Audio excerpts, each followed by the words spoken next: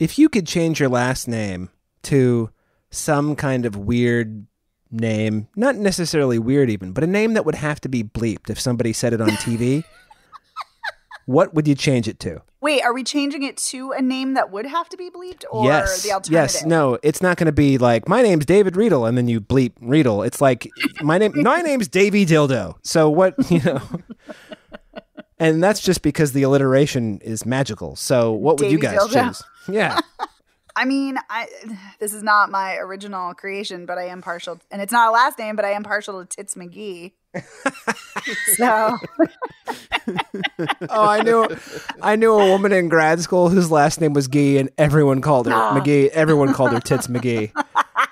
The poor thing. Like, I never did because I was just like, I cannot do that. But I just love it because I know I've said it before, but I'm Veronica Corningstone. Tits McGee is on vacation. That is a great line. That might be my favorite. yeah. Oh, so That's a good one.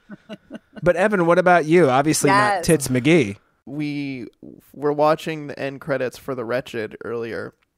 And no joke, this was someone's name in the credits. Porn. Eric Porn. I got it, but I got one better because I did notice Eric Porn in the credits. There's a guy whose name was Tug Cocker. What? Yes. It's Yes. For real. The only way that could be better if his name was Cock Tugger. I mean,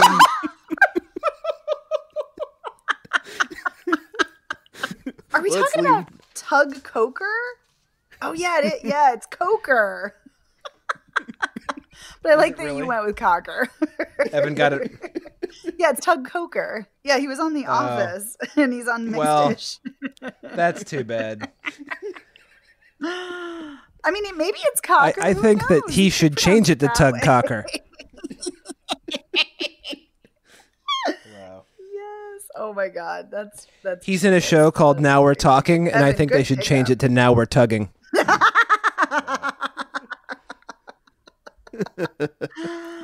Oh my God.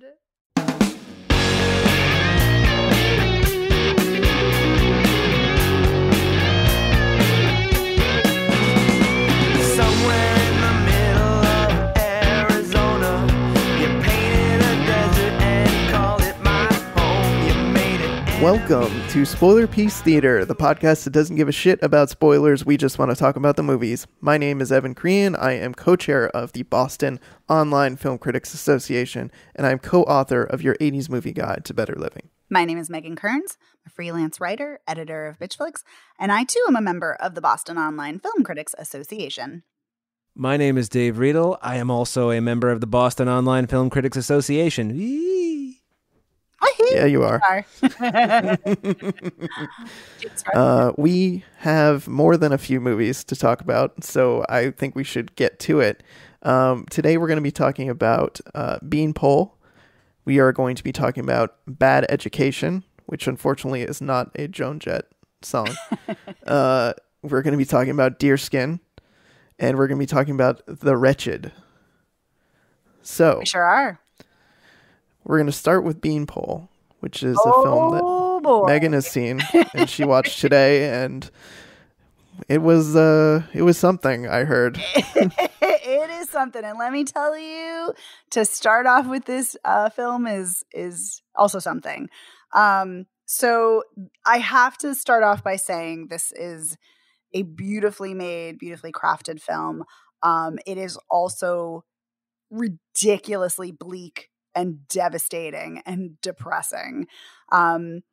This film is about two women in Russia, in Leningrad specifically, now obviously St. Petersburg, Leningrad at the time. It takes place after World War II, and it is all about how war has just devastated everyone's lives.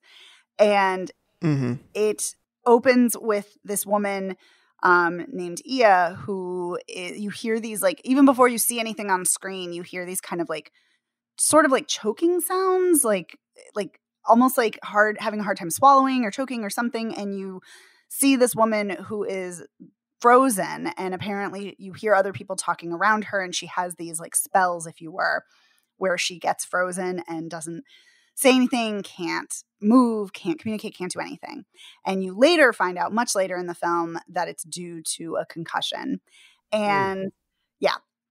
So Yikes. within the first like 10, 15 minutes, you find out that she has a little boy and he's adorable, and she works in a hospital for veterans, and she has to take the little boy to work sometimes, and she lives in like a boarding house with other people, and you see her commuting to work on a tram, and like everyone's crowding onto the trolley before the sun's risen. So you get a sense of her life that this is a very difficult experience, obviously. And this is one of the most horrific scenes I've ever seen in a film. Oh boy. Brace yourself. It is horrible. She's playing with her son, and they're like, he's like pulling on her, and they're like kind of like sort of wrestling, and she's on top of him, and she has one of her frozen moments, and she's crushing him, and he's like, "Mommy, stop." And you see there's a close up on his little arm and his little tiny hand, like trying to push her off. Obviously it's a futile gesture, and then the arm stops moving and he's dead. And it is so like, Whoa. I'm just like, and this is like in the first 15 minutes, and I'm like sobbing, and I'm like, I can't watch this movie. And I did watch it, but I was like, holy fuck, this movie is so brutal and so sad, and we're already dealing with child death. Like, oh my God. Yeah. And so then after that, this woman, Masha, shows up, who is a longtime friend of Ia.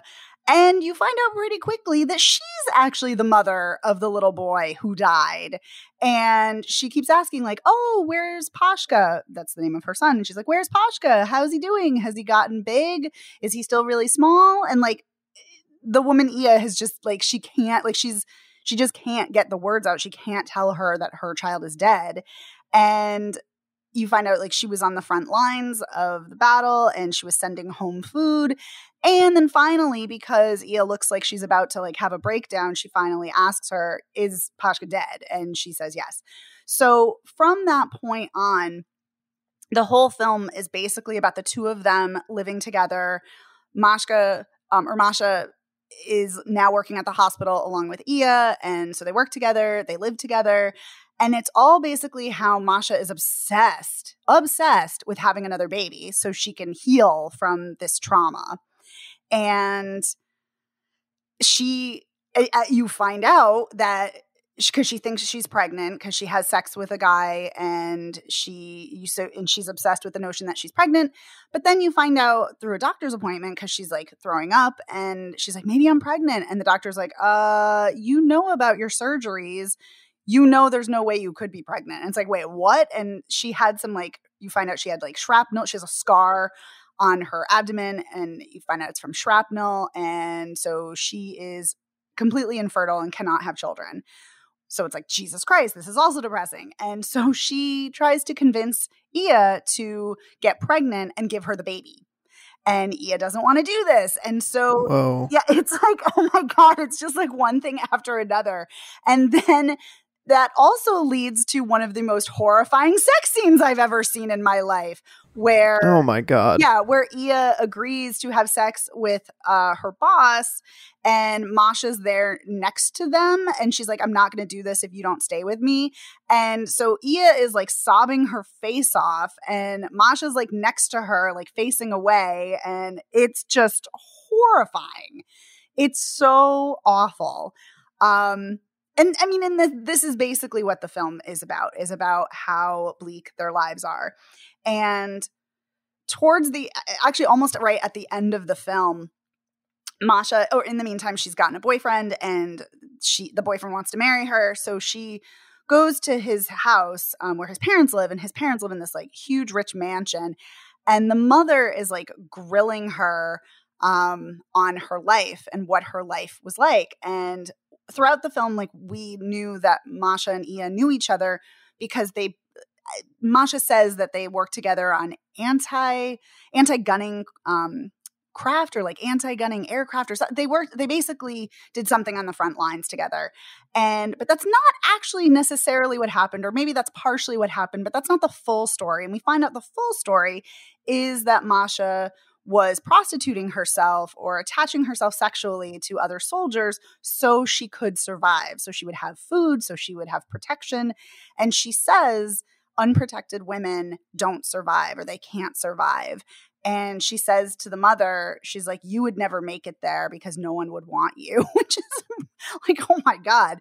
And the woman says to her, she's like, well, actually, you and I are not so different. She's like, you don't know what we've had to do to survive too. And she's like, you seem like a great person. She's like, I don't want you to be with my son because he's just going to use you and dump you. And it's like, oh, this kind of takes an interesting turn.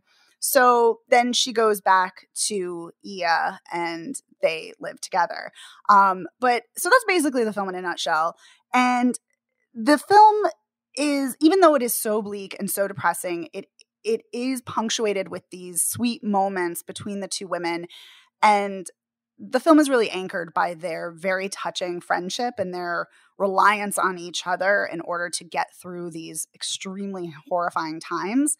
And that's nice to see. And visually, this is stunning. And throughout the entire film, which is kind of not interesting, but kind of, I enjoyed seeing this. There's a color palette of every single scene has green in it, and like very vibrant Kelly green. There's also a lot of red, but it's very interesting to see kind of creative uses of injecting that color. Like there's one scene where Iya is walking and she has a load of logs, and then she has like a green pine needle like branch, and that's the infusion of green. And so it's just kind of it's very beautifully filmed, and it's incredibly well acted. So that's why I say this is an incredibly well crafted piece of film. And it is definitely how, like I said, about how these women lean on each other to get through. Their lives are filled with trauma. And it is about how people navigate their PTSD and their trauma and these horrifying circumstances. And the director said that he was inspired to make this film based on a book that's called The Unwomanly Face of War, an Oral History of Women in World War II. And he talked about in an interview with Vulture about how so often, and this is very true, so often we don't see women in war. We don't see what their lives are like. We don't see what it's, their experiences. And he really wanted to show that. And he, especially at this time period, and especially for Russia, he says that so often there are films made and they don't feature women at all, when it comes to war. So he really wanted to give, voice to that and to show that story and that experience. And I think he really nails it. And he nails how you can survive, like you physically can be okay, but you're just like broken and destroyed inside from all of the horrible and awful things that you've endured and experienced. And sometimes you're just kind of on autopilot, just trying to get through these awful things. And then afterwards, that's when you deal with all of the, ramifications of that. And this film so eloquently just articulates that and that experience. And I felt like I was nauseous the entire time I was watching this. And so it sounds intense. Yeah. And it sounds like a horrible experience because I'm saying like I wanted to vomit. I felt nauseous, but it is such an experience to watch this and to see. And if you can get through it, it is worth it to see, this story, but it is brutal. Well, you said dead child, so yeah, I know you're out. Yeah.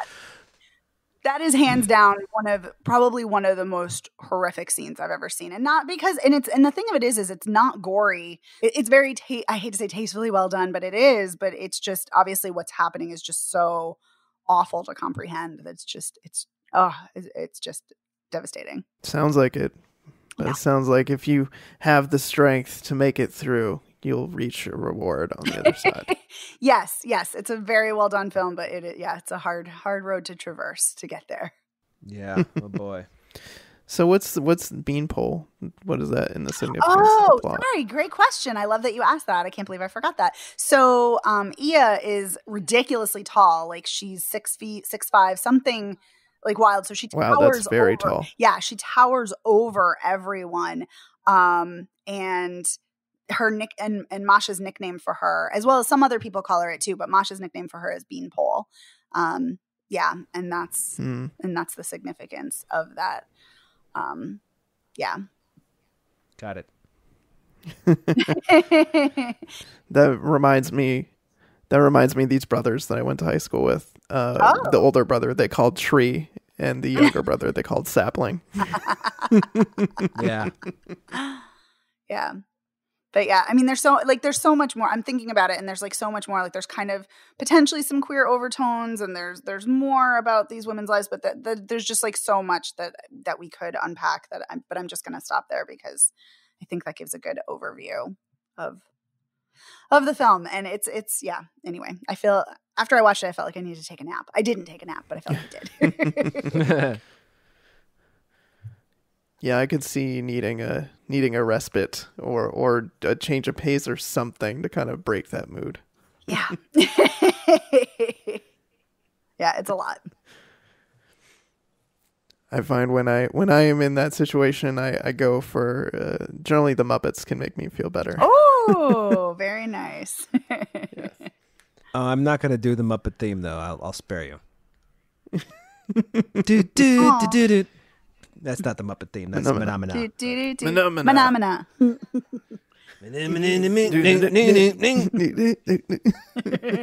But Phenomena is so Very good. musical mood today. Yeah. It is. Oh my God. Speaking of sidebar, very quickly, I watched Rainbow Connection the other day, and I saw my face off for the umpteenth time. Anyway. Oh yeah, that song gets Why me too. are there so many songs about rainbows? Are there a lot of songs about do this all day. rainbows? I mean, aside from Somewhere Over the Rainbow, are there? I mean, that's a pretty big one. so many songs. Not so many song. I mean, anyway. I think there are, but I just can't think right now. Okay. All right. Well, we should probably move on then. Sorry. Yeah, let's talk about Bad Education. I just All want to right. say Which I is- don't give a damn about this Bad Education. Ha ha ha. ha. Ba-dum-bump. Yeah, that song was in my head the entire time. Anytime I think Bad Education, that's what I think. Nice. And I feel like in a way that's probably what they were going for, but not really, because there's nothing to do with that in this movie. No nod to Joan Jett at all. No, this is one of those HBO based on a true story kind of movies that they like to do. And it involves a pretty big public school scandal in terms of like millions of dollars that were embezzled. The IMDb summary says it's the single largest public school embezzlement scandal in American history, which I believe it's something to the tune, I think they say at the end, of like $11 million that was embezzled between the two people who in this film are played by Allison Janney and Hugh Jackman. Wow. There's stuff I liked and there's a lot of stuff that I didn't. Like overall, I felt like this movie was very slow. There's some very strange shot choices. Like there's a couple times where we're looking at someone's midsection and I don't really understand why they decided that was a good shot to linger on. I want to have a whole discussion about the shots because I actually think the shot choices were great. We can get to that.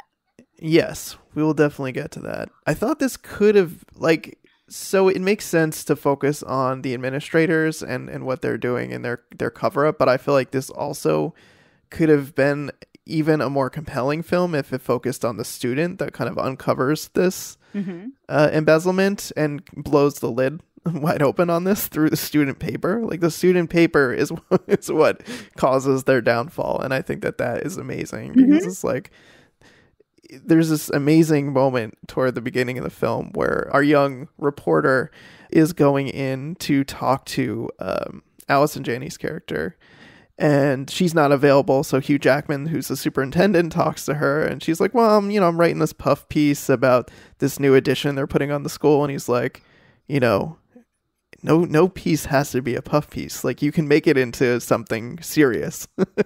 So it's like his own advice is his downfall, Yep, which I think used is against amazing. him. Yep. He was too inspirational for his own good. I know.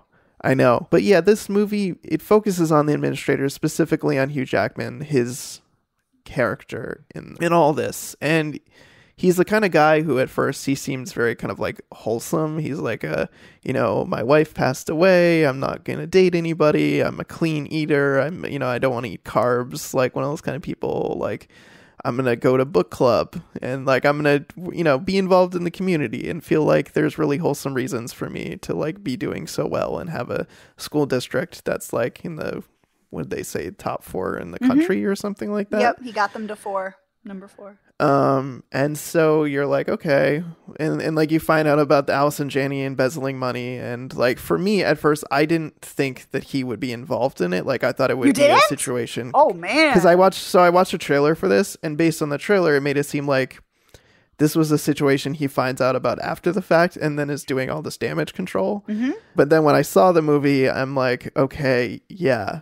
Like, this couldn't have gone on under his nose without him knowing. And then we find out is that he is equally involved in the embezzling. Mm-hmm. And then we find out a lot about how he has presented one version of himself and has got a lot of other stuff going on under the surface. Like, the whole dead wife thing seems like a ruse. Like, he has a picture on his desk. They don't actually verify whether he had a wife who died, but you find out that he has a partner who he's been living with for a very long time. But then also he has this boyfriend in Las Vegas who's like a former student of his. And that's one thing I don't love about the movie, is that they kind of like treat his sexual orientation as part of this like deceptive piece. And like the fact that he doesn't share it with people, like I think it's his decision, but I don't think that makes him like more deceptive. And I think that's one of my problems with the movie, is that like it treats it like a salacious thing. And it really does focus a lot on him as a character with regard to vanity. Yep. And like his character is like, dabbing his eyes with supplements, and he gets a facelift later in the movie. And it really plays on the vanity. And I wonder if that's a trait that this person in real life had, or if it's like a thing that they invented, because I feel like if it's a thing that they invented, it feels a little bit unfair to this person to like foist that on them as a character trait, just because the movie seems very judgmental of it in a way. Oh, the movie. So that's what I'll say. Absolutely judgmental about his vanity. And I'm saying Hugh Jackman's vanity as Dr. Chazone as a character, not the real person, because I have no idea if the real person is like that. And to me, it honestly doesn't, I'm going to say this, it honestly doesn't matter, because I'm only judging it based on the film. I know other people will watch this and think it's a documentary, and even documentaries are obviously biased. But sometimes when films are, obviously based on true stories, people are like, oh, that's what really happened. And it's like, no, this is a fictitious version of what happened, obviously. Right. So yeah, it definitely is critiquing his vanity, which is, so I feel two types of way about this, and I feel torn, because I think critiquing vanity is really an interesting, fascinating topic, particularly with aging and particularly with men, because you don't see a lot of vain men obsessing over like putting on eye cream, getting facelifts, like the way you do women in media. So I think that is really compelling. However, it's incredibly bothersome that they're tying like you said, Evan, just tying deception, and I would also throw in vanity, with his being gay. And that is incredibly problematic. And I don't think it's intentionally done, but at the same time, I would argue, and I don't know, but I would argue these are probably straight people who made this film, and probably not queer people who made this film. Because I feel like if that was the case, they would have made that distinction much more separate. Like, this is this person who's vain and having this problem, and not all gay men. Right. And there's definitely a line. So Ray Romano's in this, and he plays the head of the school district, or not the head of the school district, the what is his title? He would be like head of the trustees or something like that. Yeah. The school board or something. Like he's in a very prominent position, and he has a conversation with Hugh Jackman's character where he makes a comment that is a negative comment, like, oh, who are you kidding with this?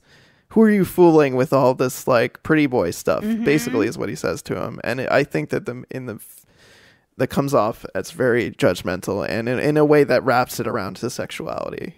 So I don't know if that's the film or the filmmakers necessarily being mean, but it just, or the character, but it definitely, it feels icky.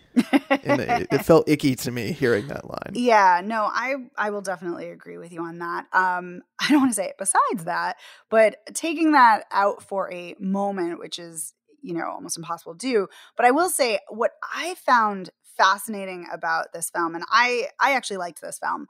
What I found really fascinating about it was, and I mean, I've told you guys before, I've said it on the show many times, I love Hugh Jackman. He can do no wrong. I think he's a brilliantly talented actor. And what I love about his portrayal of this and this character is his usage of manipulation. Like, he is so masterful at it, so slick, so smooth, that when you see him manipulating people, and you see it pretty much right from the start, that he's just so good at getting people, like, he threatens people without it seeming like he's threatening people at all. Like, he's just trying to be very helpful, and he's just being a nice guy. And so I think for me, that's what, because I did not watch the trailer, as I tend not to watch trailers, and I did not know, I was not super familiar with this story.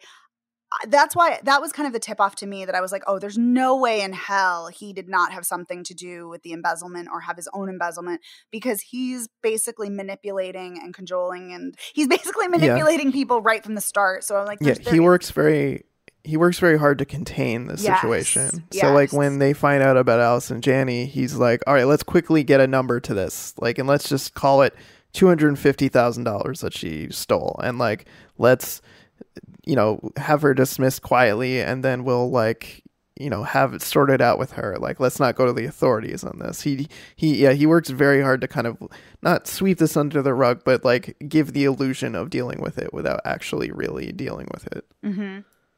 Absolutely. Yeah. And so I found that really interesting. I found his handling of situations and the way he moved through the world very intriguing to watch. But I want to talk about the camera work, because it worked for me. There are some weird choices, but I actually like the weird choices. I want to hear more about what you didn't like, or was that pretty much it, that there were weird shots of like midsections?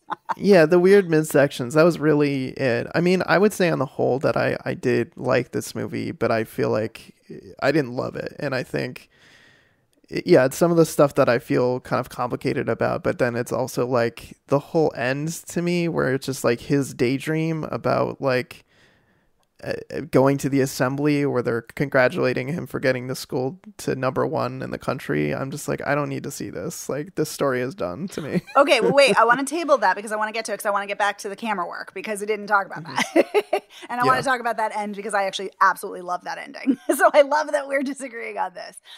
So the camera work for me, I don't actually, and it's funny, I'd have to go back through my very copious notes or just rewatch the film altogether. But I actually don't remember any shots of straight midsections. What I remember are a lot of shots of hands, because he's very much watching hands, because that comes up later when he's like looking at hands. He looks at necks, because he's looking at Allison Janney's niece's neck and he uses that against her, because he knows the jewelry she's wearing comes from Lord and Taylor, and he can very subtly threaten her when she tries to blackmail him, and he knows that she bought that jewelry that she can't afford as part of Allison Janney's money that she embezzled. So I think that's actually what, and like I said, there very well could be a midsection shot, I'm not sure.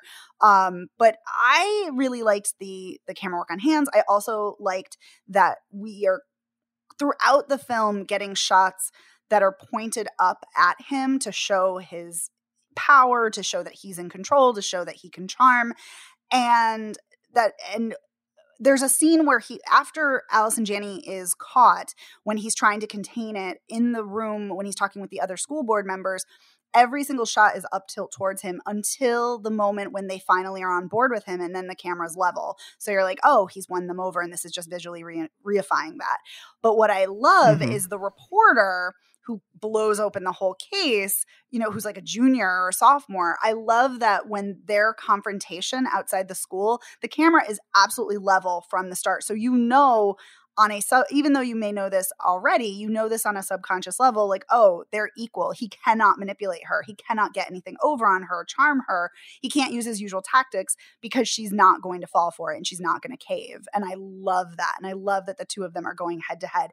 And also, I love that the coda also at the end of the film says that before the New York Times and any other publication aired the story, the school newspaper was the publication that broke this story wide open. And I just love that. But you're right. I would have liked to have seen more. I mean, I think we get a lot of her, but I would have liked to have seen more of her process and more of her research and kind of more. But I also love the scene where she's like, I'm going to find out where this biller, you know, this contract company, you know, that I can't call, get a hold of. I'm going to find out what they are. And she goes to the address and then that's when she finds out that it's a luxury apartment complex or building. And she sees Hugh Jackman and she like, they lock eyes and she like runs away. Like, I just thought that was a really good scene. Yeah. You find out that his partner is living in that apartment and he's been taking money for quote unquote, like printing costs or some shit like that.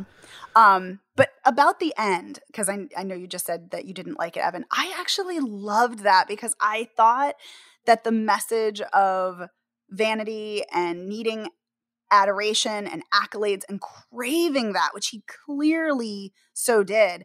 I love that that is still happening for him. Like, he just can't shed that desire for everyone to adore him. And so that ending just really worked for me. I loved that it's surreal and it's different. And yeah, I really liked that tremendously. I'm glad. To me, it just didn't feel... It felt like the rest of the movie was pretty grounded. So seeing something that was kind of like more surreal at the end didn't gel for me. And like, also, just honestly, I don't care. Like, I don't care what that guy's thinking about because like we've seen his story and to me his story is over. It's like he went to prison and I don't care about him anymore because I only care about what he was doing in this point in his life through the movie. So anyway, that sounds harsh, but no, it's so funny because in other films, and that's the thing, like, I don't want to care about him either, and I don't really care about him because he's an asshole. But in this film, and perhaps because it's Hugh Jackman and because I think he plays this character so well and with so much nuance, I was like, and I'm watching this and I'm like, I don't want to give a fuck about what he cares about. I don't want to care. I don't want to feel bad for him. But even though I hated that I felt bad, I did feel kind of bad for him in that moment. But it's interesting because in other films where we follow, you know, a villainous person or, you know, a shady person's journey, you know, maybe I wouldn't give a shit or maybe I wouldn't care. And so I did find it really interesting that it ended in that way. And also it was great to see the reporter that she becomes editor-in-chief, like, yay for her. But yeah, I do agree with you that it arguably would have been nice to have maybe some other nod that it was going to, you know, kind of go an unrealistic route for its finale. However, I will say one of my absolute favorite film endings is the Florida Projects, which is completely surreal at the end. So for me, this ending definitely worked. But yeah, I love that we have different opinions on this. But yeah, sounds like too. I liked it a little more than, or maybe a lot more than you did. But I completely agree with you that it is so fucking problematic when it comes to its depiction of being a gay man and sexuality. Like, it's so problematic. Like, good fucking God, it's a mess when it comes to that. For sure. I think if you don't have anything else to say about Bad Education, that we should move on to Deerskin, because I feel like that is going to have some interesting dialogue between the three of us. Yeah, the one last thing I will say about Bad Education that I just realized, that there was one scene that I found really heartbreaking, and that scene is when Hugh's partner of 33 years finds out that not only has Hugh been cheating on him, but when the Fed is asking him questions on the legality and validity of his marriage, because marriage equality hasn't passed yet, and he's like, stop, don't do this. And I was like, oh my God, I'm going to die. This is so sad. That actor played that brilliantly, and I just love that scene, and I just thought it was really incredibly well done. So I Agreed. just want to add that, especially considering like we're both criticizing this really harshly on its depiction of queer sexuality. So yeah, that scene though was masterfully done. Yeah, gotta include that scene. Yes, for sure. Yes, but okay, let's move on. Let's do Deerskin. For a movie for me, which was a very long 77 minutes. And I will cede the floor. What? For shame. No. Nope. Disagree. I loved this fucking movie. Me too. I thought it was great. My God. Because I wasn't sure what I was getting into, because Jean Dujardin likes to do, he doesn't do the same thing all the time, and it's like, all right, well, what's this fucking guy gonna do? And so he takes off his coat and he puts it in the toilet, and I'm like, what the fuck is this movie? I know. God, yes. I love that. It's amazing. I know it's about a deerskin coat, but I didn't realize that he's insane. And then, like, right that's from the first, right from the start. And I guess when he started killing people, I wasn't entirely surprised. I was surprised, but at the same time, I was like, this kind of follows, because he put his coat in the toilet, and his coat did start talking to him 20 minutes ago. So my favorite thing, though, is how sometimes you can, like, it's kind of funny how, so just the version of this is, there's this guy who's in his, I don't know, he's middle-aged, he's late 40s. He leaves his wife. He buys this deerskin coat for some reason. We're not sure. Yeah. And then he becomes obsessed with it to the point that the guy he buys the coat from also gives him a kind of old digital video camera. So he starts making this documentary about all of these people who he convinces to not wear a coat ever again, so he can be the only person who wears a coat. And then when he starts killing people to make the documentary more interesting, and then he just starts killing people because he likes it. So, I mean, it's amazing. But like, the weapon he uses to kill people is a blade of a ceiling fan that he tears down from his hotel room and then drives with his car door open, grinding the fan blade against the pavement so it becomes a sword. And then he tests it by slicing a watermelon in half and then eats the watermelon. Well, yeah, you couldn't waste it. And let's not forget when he jams the sword on the top of the car down that lady's head when she's lost and looking for directions. I know. I remember when she pulled up and asks for directions, and I was like, oh, she's dead. And then I realized that she had a soft top convertible, and I'm like, oh, she's really dead. I actually knew what he was going to do. So, oh my God. This is one of those movies where this is, now you could argue this is a short movie, where it is a short movie where nothing really happens, but I kind of feel like it starts out weird. It gets weirder. It doesn't really, I've read reviews of it where they're like, this is about how filmmakers are insane. And I don't really think it's about that. I think it's just about a movie. It's a movie that is just about a guy who's fucking crazy. And that's fine. Yep. It knows what it is what it is. It's happy being what it is. And Jean Dujardin is great. What's her name that I can't remember? Adele Hanel. It's French, so you probably don't pronounce the H. I mean, I don't know. Okay, fine. Adele but she's from amazing. Portrait of a Lady on Fire, right?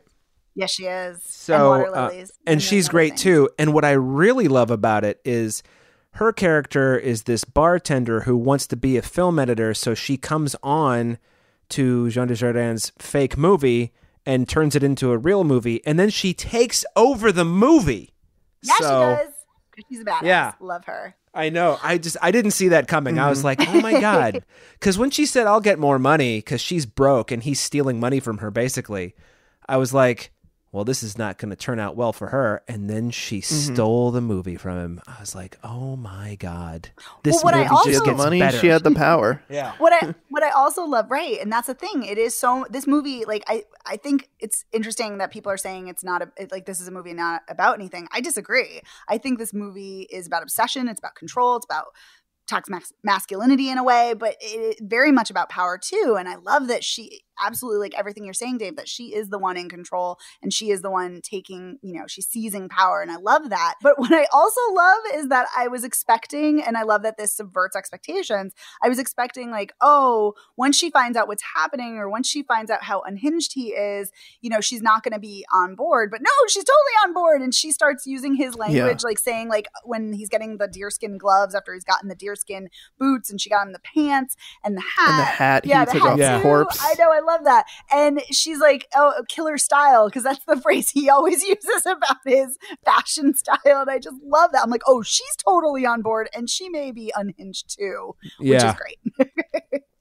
But I loved this. I thought the acting was spectacular. I love how it showcases how obsession unhinges us, or maybe you're already unhinged and obsession just, fuels that further. But I love the use of a horror score, like the single piano key. That was great. It was great. But then when we actually see him murdering people, it's like this jaunty kind of jazzy score. Yeah. I love that. I love the playing with the genre conventions in musical score. Like, I just love that. I'm like, this is great. That's what I so much fun with this. Yeah, that's what I noticed. The that whatever the dirge was. That always happens when the coat starts talking to him or when he's feeling aggrieved in some way. But then when he's carrying out the coat's bidding, which is to say his own bidding, it's really happy. So he's kind of wanted to do this all along. So, oh my God. Evan, why didn't you like it? Oh, yes. I mean, come on, guys. You know my taste at this point. How would you not know that this is not an Evan movie? But you have gone. You have liked non-Evan movies that I would have. Yeah, but movies that I would have thought, no, there's no way, and you've been like, yeah, this movie's fucking great. And of course, I can't remember one off the top of my head, but you know they're there. They exist. We know for sure. For sure.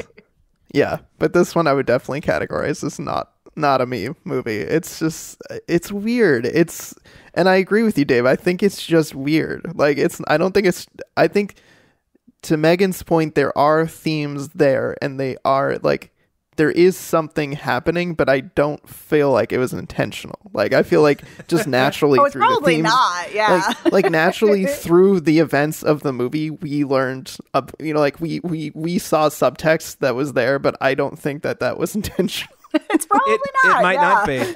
It might not be. I mean, I kind of like the idea that this is just a movie about a fucking crazy guy. And then the woman that he's working with who might also be crazy, we're not sure. Because the way she reacts, and this, I didn't love the ending, but at the same time, I thought, oh, I did. I loved the ending. But that's one thing I did love. Was the ending? If you would let me fucking say something, what I thought was, I don't really think there's any other way this movie could have ended except him getting blown away by somebody or just killed, whatever. But the way that she reacts, how she's kind of startled by the gunshot, but then she's like, oh, this could be cool. And she keeps filming. I was just like, sold. I also loved that it was not only the father of the kid that he threw the rock at who killed him, but he was also the hotel manager. So, delightful. Yeah. I love that he killed him with a hunting rifle, although I have to say I kind of wish it was just random. Like, I kind of wish it was a person that mistook him for a deer or something and just accidentally shot him. That would have been great. Like, that would have been the perfect ending. Yeah. Oh, yeah. The one thing I will say that I kept thinking about, because I, like to ponder and overanalyze everything, but I kept thinking, like, why a deer? Like, deer are the most gentle, like, lovely, like, shy creatures. They're not fierce. And the thing of it is that when we're introduced to this deerskin jacket, like, right away when the older man sells it to him, he's like, meet the beast. And it's like, but this isn't a beast. Like, so it's an interesting juxtaposition that we're getting, that, like, that this jacket is enabling arguably his, ferocious, violent side, but it's a deer and they're the most, gentle creatures. So it just was interesting. I also want to say there's no way that jacket could have fit the guy who sold it because his torso was so short or so long. And then it was also too short for Jean Dujardin. That jacket was made for somebody who wears a 38 short, not a 42 regular. So, just an observation. Good observation. Good pickup. Yeah. I will say something about the jacket. I think I agree with you, Megan. It seems strange that a deerskin jacket would cause someone to... I think it's more about the idea that he's wearing like the skin of something else. And like that kind of like hunter mentality is what kind of turns him into this like even crazier. I don't want to say crazed person because I think he's already crazy, to Dave's point about the corduroy jacket in the toilet. And I was like, what movie am I getting myself into right now? Yeah. Well, and also there's I was going to say that this movie is so French. I know that I say that about all French movies, but we only get French movies that are quote good unquote. And what I realized it is about movies where you can tell that they're so French. It's when every character is coiled spring.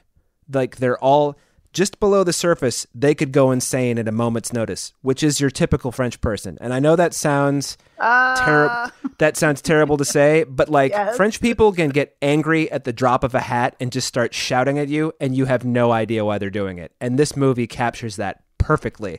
And now, granted, he is walking up to strangers and being like, hey, what's going on? And he's got a video camera. But literally everyone that he starts filming without their permission, within 2 sentences is like, get the fuck away from me, you fucking loser piece of shit.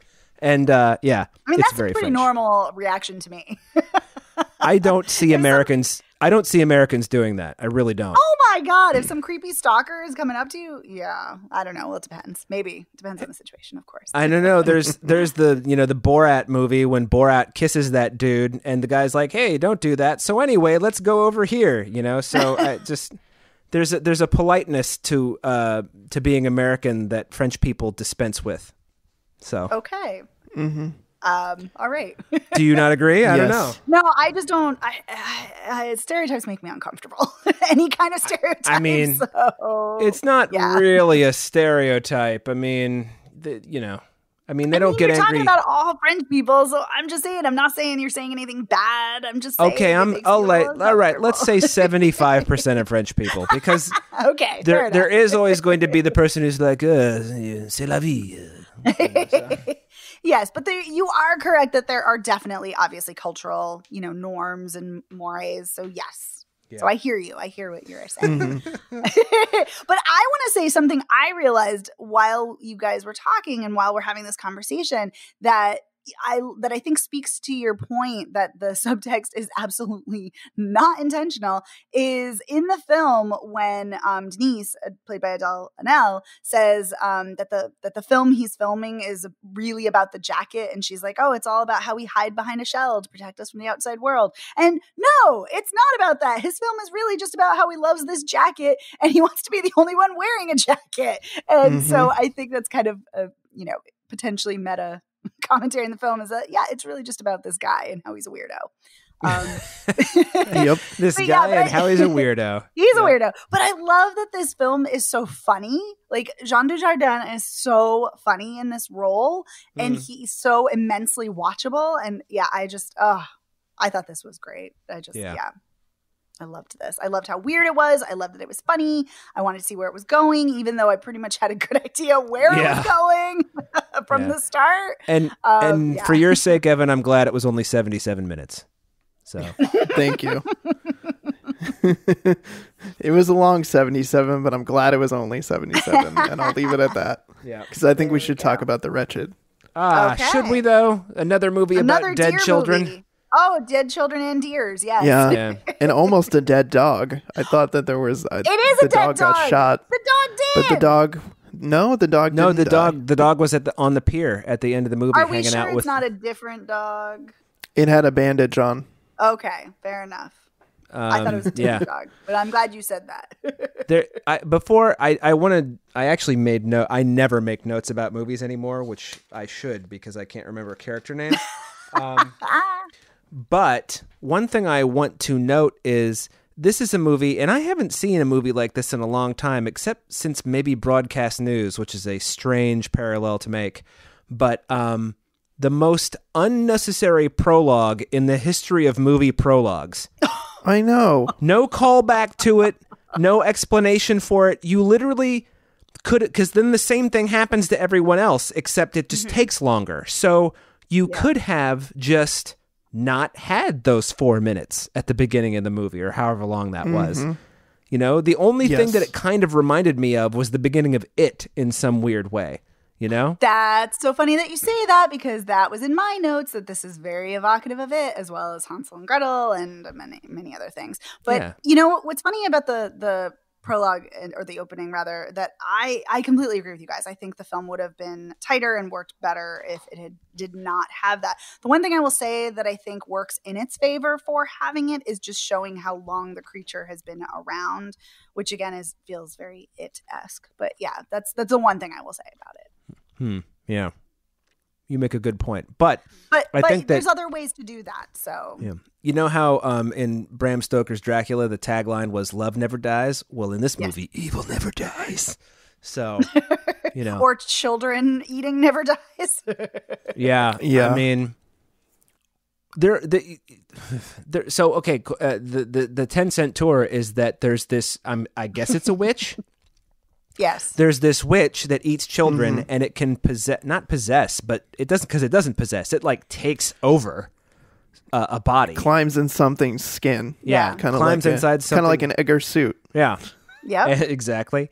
And whether it's a deer or the woman who lives next door, who, by the way, played the shit out of that part once she got... I mean, she was good before she got, taken over by the witch, but once she got taken over by the witch... Man, she was genuinely creepy. Oh, yeah, great. For sure. So I don't know who she is, but rock and roll to you, actor. So, yeah, a lot of things worked for this and a lot of things didn't. I mean, I think like a lot of horror movies, once you found out what was actually going on, it became significantly less scary. When there's just like children being randomly killed in this, like you see the eyes by the crib, which that poor baby. He was so cute. I loved that scene. That's actually my favorite scene in the entire film. I know. Well, at least you didn't see him get eaten, I mean, good God, like his older brother who you do see getting eaten later. But I love that it feels very much like, kind of Paranormal Activity or Rec, where you're seeing things on the camera. And I also love like the children's toys, like when you have the camera at the feet and like under the crib, and you see like the little like wheels with the monkey on it rolling around, like that felt very creepy, like the toy kind of moving on its own. Yeah, those things I think were great. I also love the claws like crawling out of the deer or crawling out of Sarah's body at the end, like towards the end of the film. Those were things I loved. I thought those things worked very well. Yeah, I even didn't mind the idea that that the main character had a little brother that he had been made to forget about by the witch, because I was like, you know what?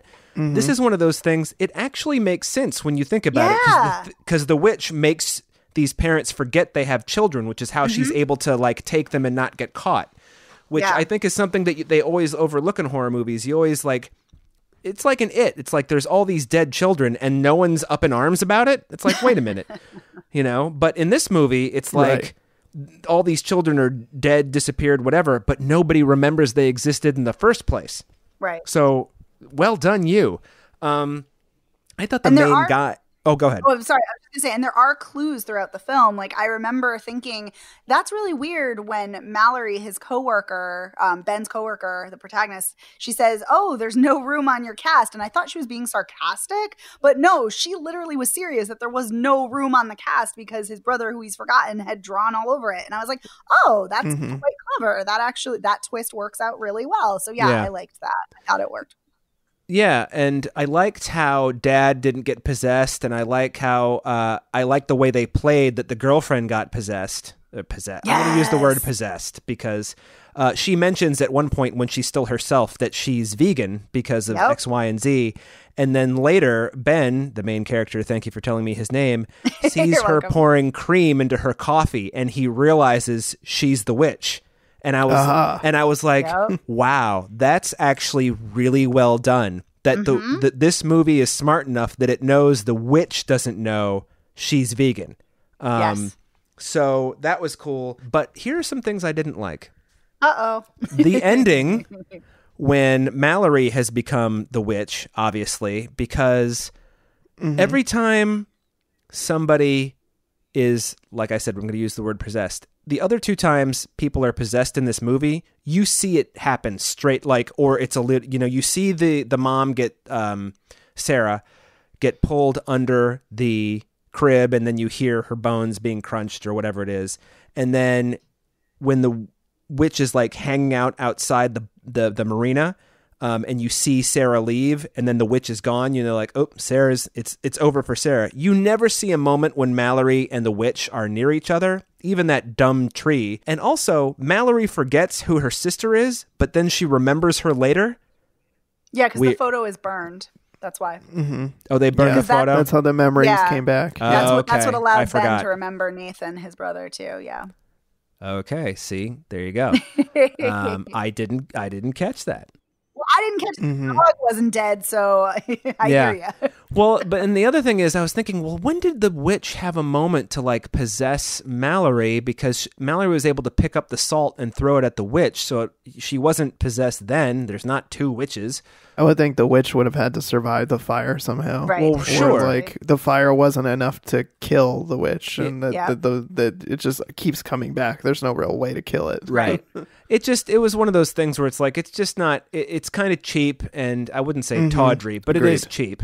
And then she's on a fucking boat giving all these kids like a sailing lesson, and it's like, oh, come on, man. So that, right. But a lot of this movie was actually really well done. I was really pleasantly surprised, even though the idea of dead children was awful. Yeah, it's not the most pleasant. No. Yeah, I have one. This is such a nitpick, but I have one nitpick. So I think, it is a small one, but still, it kind of. It took me out of the film a little bit, and then when I read more about the behind the scenes and that the 2 directors, the Pierce brothers who made this, they did a lot of research, and so I'm like, that bothered me even more that they missed this.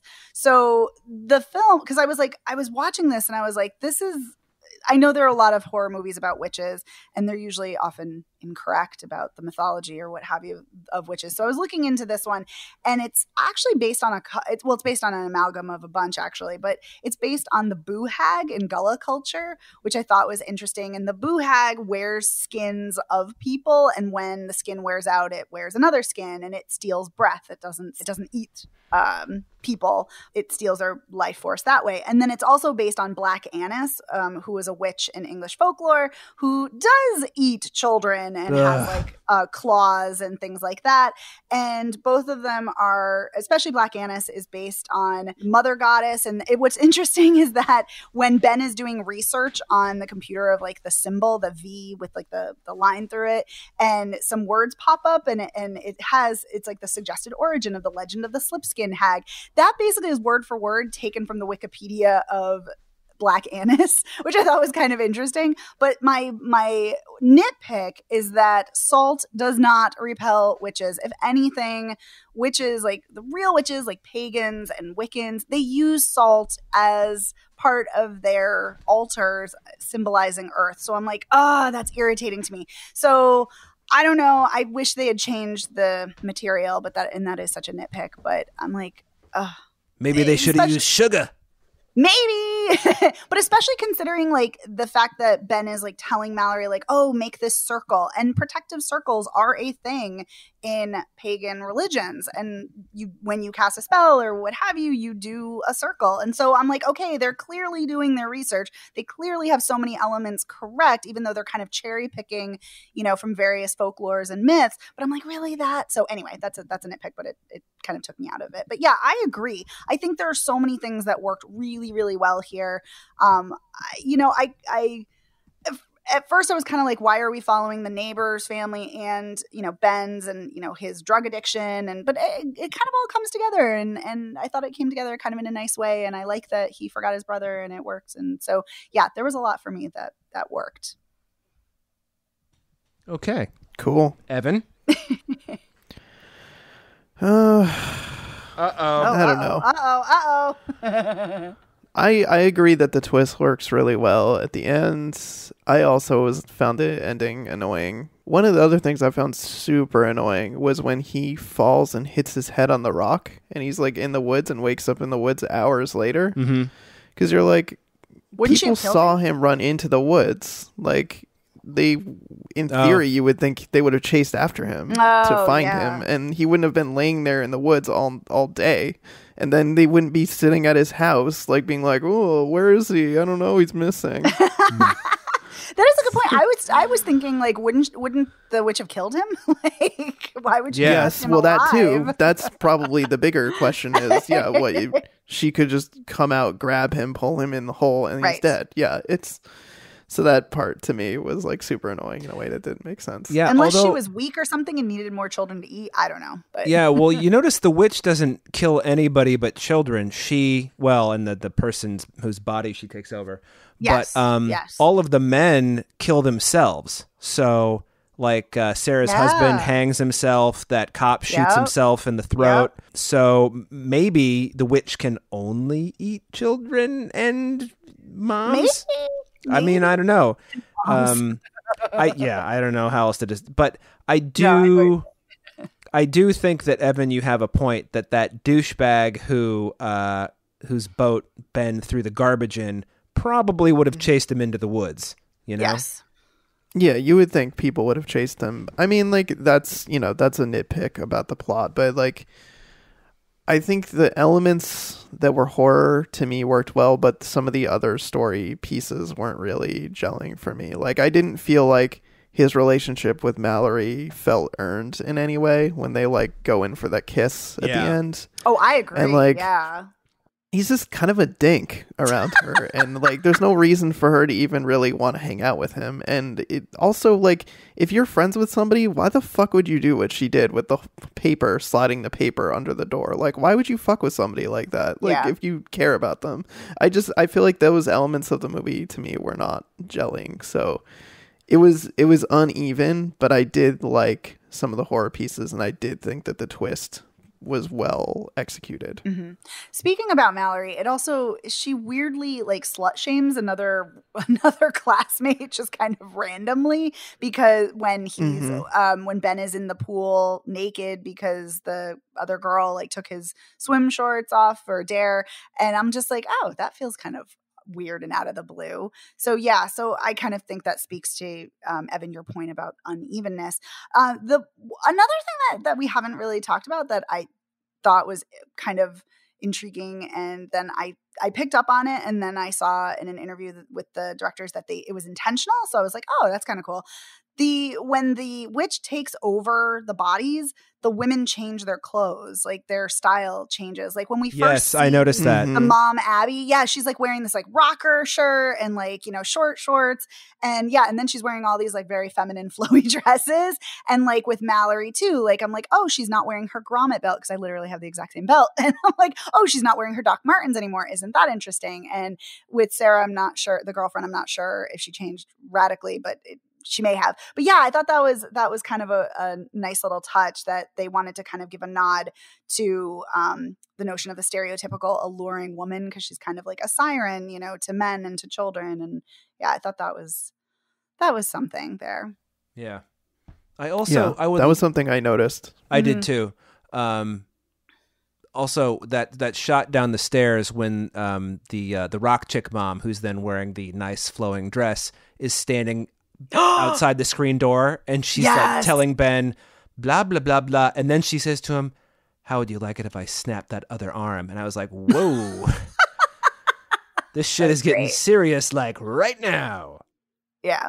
I was kind of amazed by how nonchalant Ben seemed about, I mean, at the same time, it's like, what are you going to do? But then he does go ahead and be like, she's evil, there's a thing in the cellar. I also liked, by the way, the parents in the movies always don't believe their kids until it's too late. But I like the fact that I don't remember even what it was, but Ben said something that stuck with his dad. And he's like, you know what? I am going to go down in the cellar. And then there's nothing in the cellar, but then, there's a light on upstairs. And he sees the husband like sleepwalking into the thing. That's what it is, into the barn or whatever it is. And then he finds where the witch has smart enough moved the altar, but not far enough. So I also like how the witch is like smart, but she's not a genius. So Yeah. She's fallible. She makes some mistakes. Yeah. So, I mean, overall, I had fun with it. I would say, I would recommend. I also appreciated that it was actually rated R. It bugs me when so many horror movies now are PG-13. So I appreciated that this was just like, yeah, we're going to go for the gore, even though it was against children. So. And deers. Oh, yeah. Oh, and I also loved, like you were saying, how they researched the whole thing when the skin didn't fit anymore, the witch got rid of it, which is what she did. But there's that great scene where she's trying to fix the skin under her eye, and she can't, so she puts on a pair of sunglasses. Yeah. It's just what Arnie does in The Terminator. It's perfect. So. Yep. Another film about vanity. Yeah, no, I agree. I think there's some unevenness and a few missteps, but I think overall I enjoyed this and I thought a lot of it worked well. Yeah, I agree. All right, so let's quickly recap. Here. Sorry, I forgot one Go more ahead. thing. No, it's Go fine. ahead. It's fine. It's fine. I can skip it. Okay. So Beanpole is a C. We would say, I think Bad Education. I would probably say see it. Yeah, I mean, it's definitely got some problems, but I would say see it too. Yeah, it's really well cast, and I like everybody in it. I think they all give great performances. I would never recommend Deerskin, but I can tell that you guys would. I would, highly. Yeah, for sure. And then, obviously, we were saying see The Wretched. I feel a little more lukewarm about it, but yeah, I see its positive. I see its strengths. It's not a hard C, but it's a C. Yeah. Yeah, I would say see it. Cool. So that brings us to the end of another thrilling episode of Spoiler Piece Theater. You can find the show any place you can get podcasts, but you can also get in touch with us a few different ways. We're on Facebook. We're Spoiler Piece Theater. We are at Spoiler Piece on Twitter and on Instagram. You can send us an email, spoilerpiece@gmail.com, and you can also give us a call. 862-21-PEACE. You can leave us a message and tell us what you think. Tell us we're right. Tell us we're wrong. Or just call and say hi. I mean, it's just nice to hear from you guys. And also, you're at home anyway, probably. Yeah. I mean, how many of you are essential workers? So, just give us a call. It might break up the monotony. Yeah, it's true. We'd love to hear from you. And also, so if you love the show, please rate and review us on your platform of choice. You can go to ratethispodcast.com/spoilerpiece. It'll take you wherever you want to go, so you can rate and review us. And if you really, really like the show, head over to patreon.com/spoilerpiece and sign up for our Patreon. For as low as $5 a month, you can sign up to receive exclusive audio from us. You can vote in polls. For $10 a month, you can tell us movies you want us to watch. And it's really awesome, and we really appreciate those of you who are patrons and have continued to be patrons, because we know this is not exactly the easiest time to be giving money. So we really, really appreciate it. And you should listen to this week's exclusive audio where we're talking about the film School Ties, the winner of our high school film poll. So definitely check that out. So my name is Evan Crean. I am co-chair of the Boston Online Film Critics Association. I'm co-author of your 80s Movie Guide to Better Living, and you can follow me on Twitter and on Letterboxd as Real Recon. My name is Megan Kearns. I'm editor of Bitchflix, and I too am a member of the Boston Online Film Critics Association. And you can follow me on Twitter at OpinionessWorld and on Letterboxd and Instagram at TheOpinioness. And my name is Dave Riedel. I am a member of the Boston Online Film Critics Association. You can follow me on Twitter, Instagram, and Letterboxd as Dave Sees Movies. And we will see you next week. Bye. Bye.